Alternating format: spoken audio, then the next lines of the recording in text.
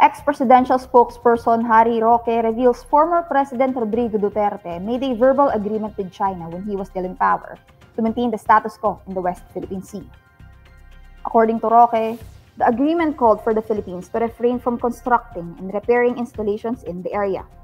But Roque clarifies the agreement was non-binding and could not apply during President Bongbong Marcos' tenure.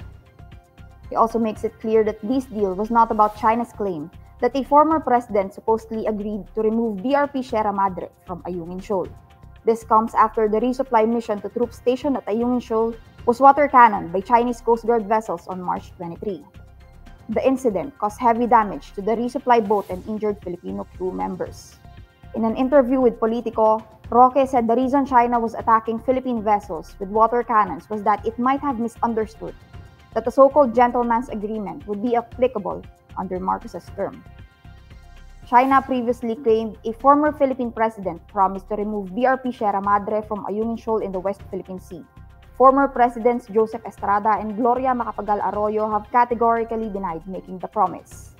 Duterte's allies and former officials have maintained that former President Duterte was not involved in the deal.